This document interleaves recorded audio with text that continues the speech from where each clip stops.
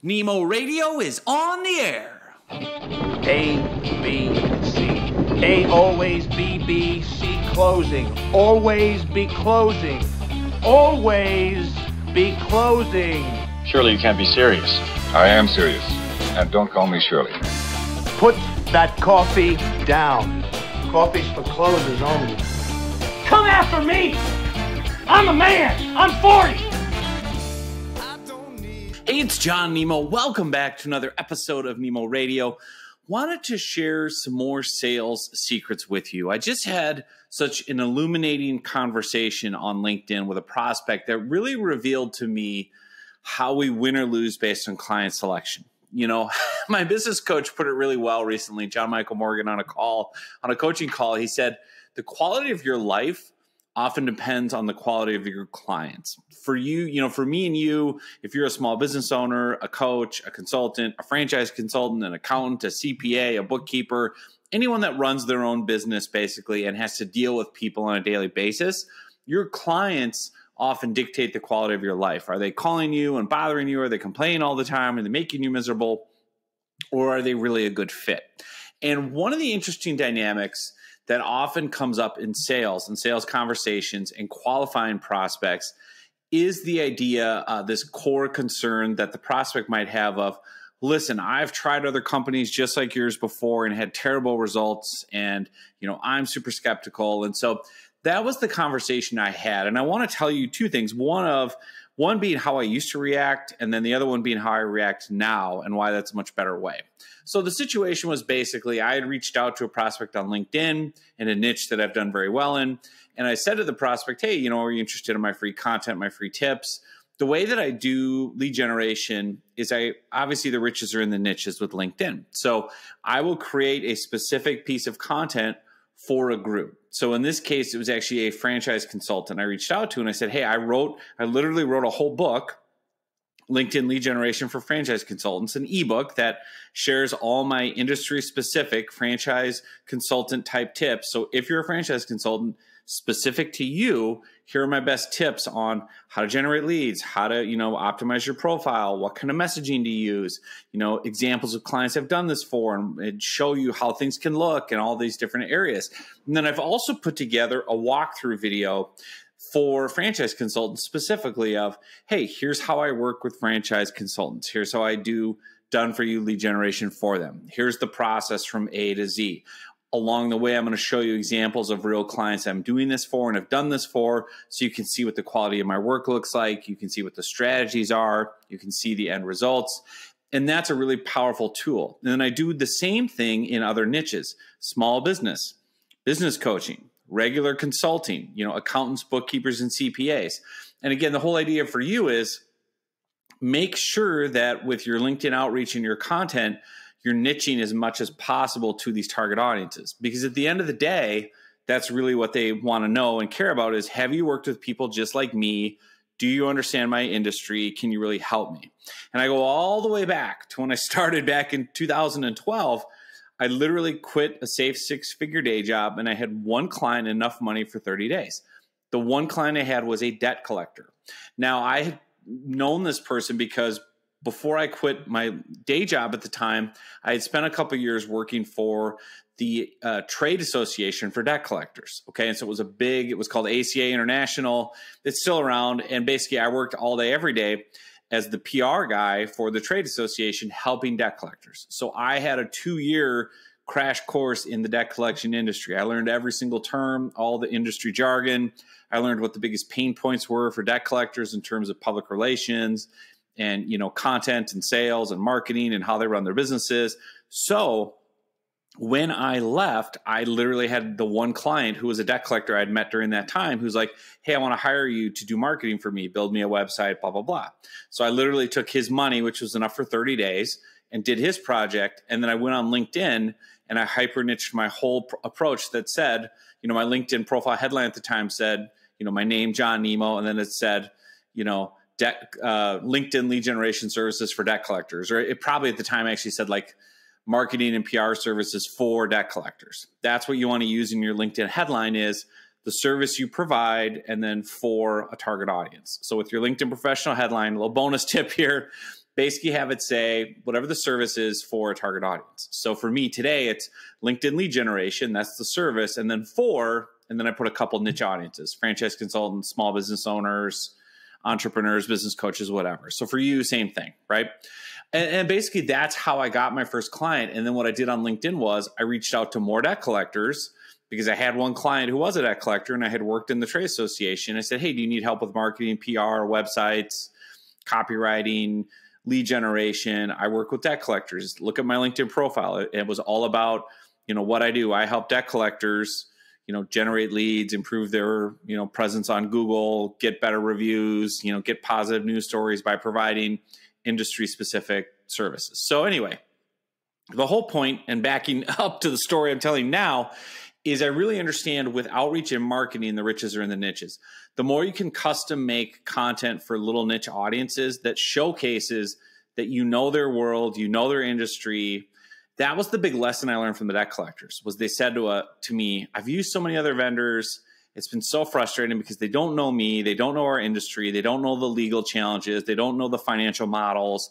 I have to educate every vendor I ever use. What's appealing about you, John, is you already know the industry. I don't have to educate you. There's no learning curve.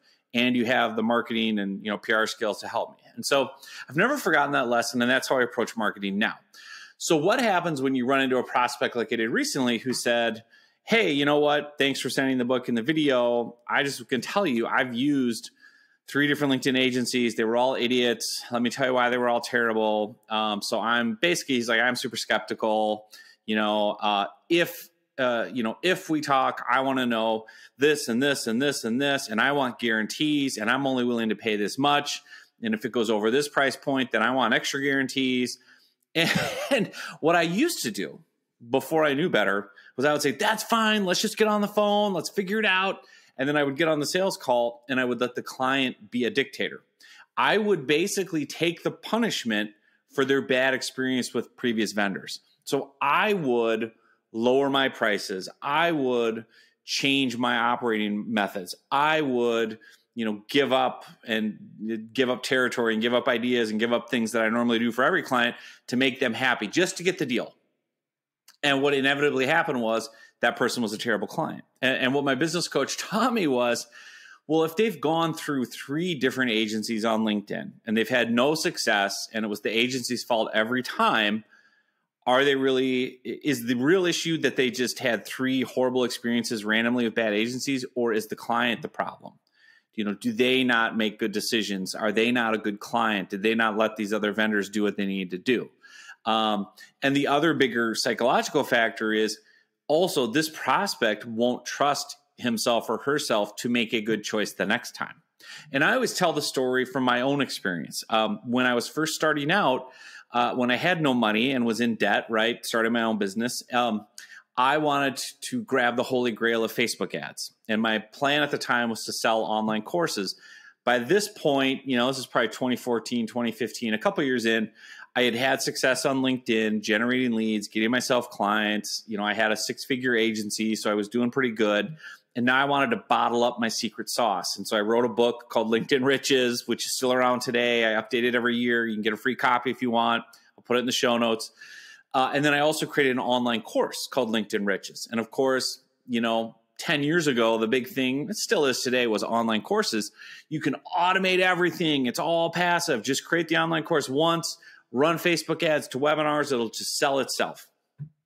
Great. I'm all in. So I was like, even though I look back and it's funny because even though my whole thing is LinkedIn lead generation, I went off to a different social network, which is a lesson in itself of like, why don't you just eat your own dog food and use LinkedIn to get clients, right? And get people to buy the course. And so I didn't, because I heard the siren song of Facebook ads and automation and push a button and throw out some money and people will magically buy these, $500, $2,000 courses, whatever it is. So I went through 3 different Facebook ad agencies. I spent $45,000, which I didn't have. So I put it all on business credit cards and I got 0 sales.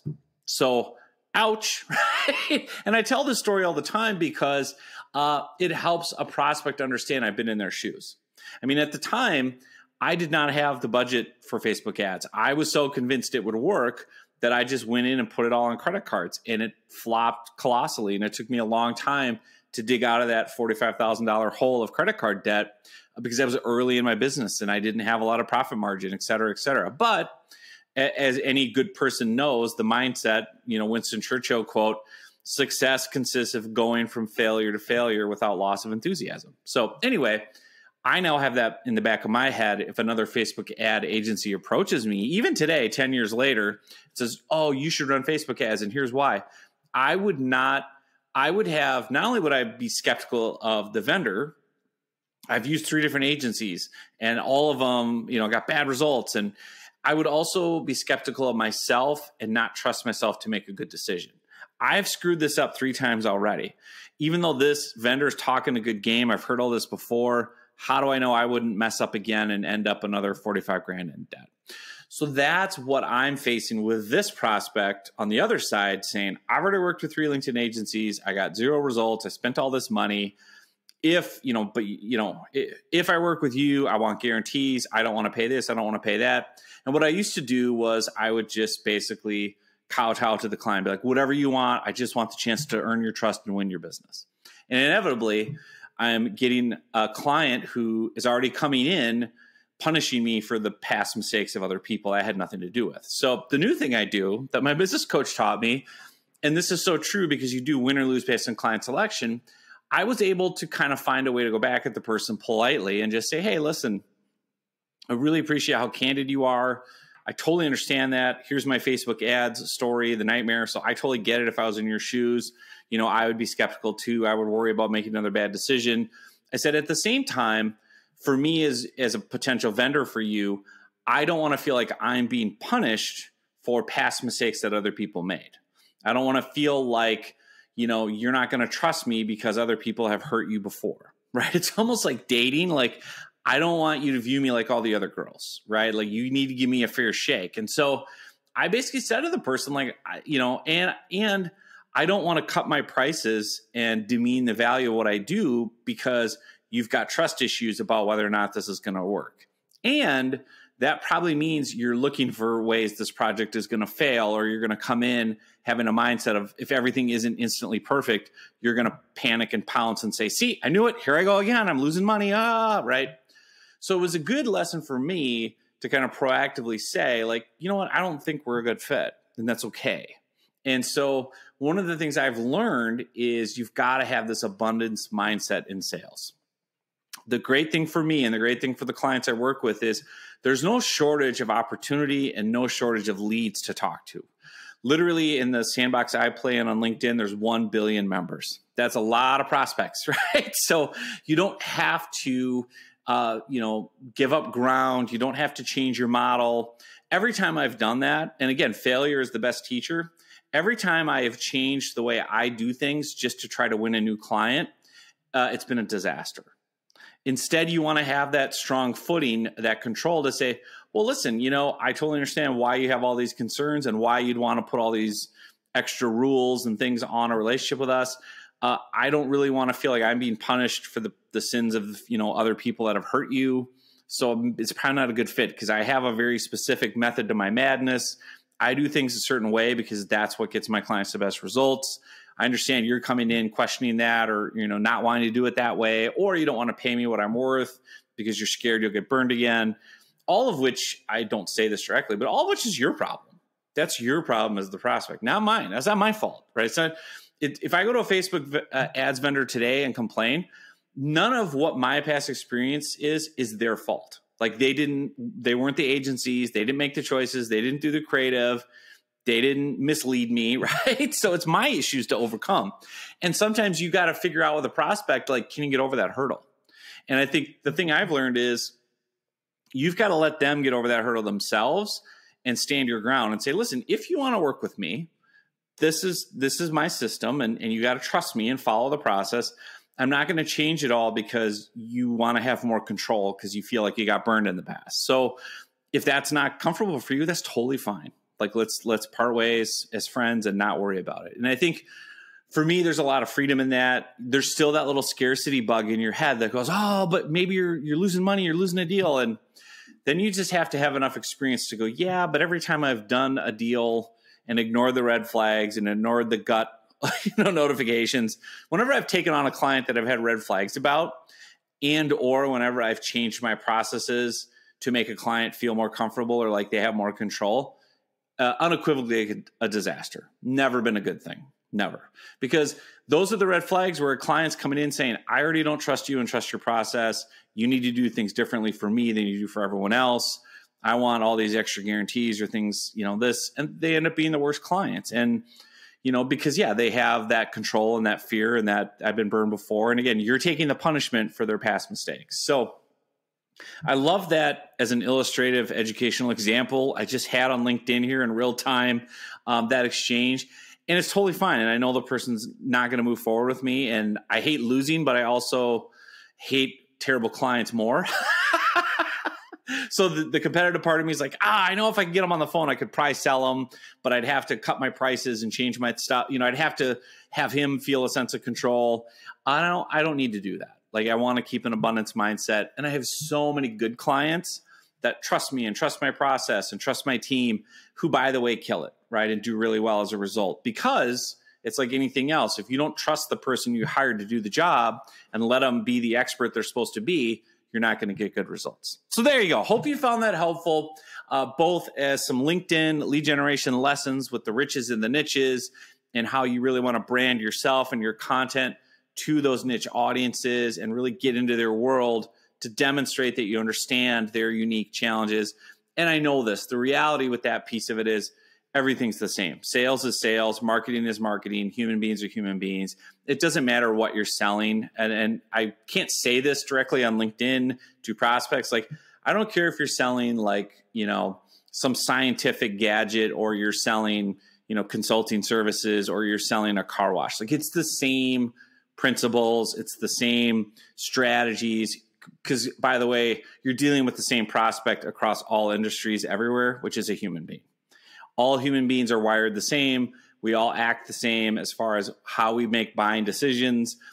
It's just about understanding enough about the industry to know how to position your benefits and the pain and the problem and the challenge and the value.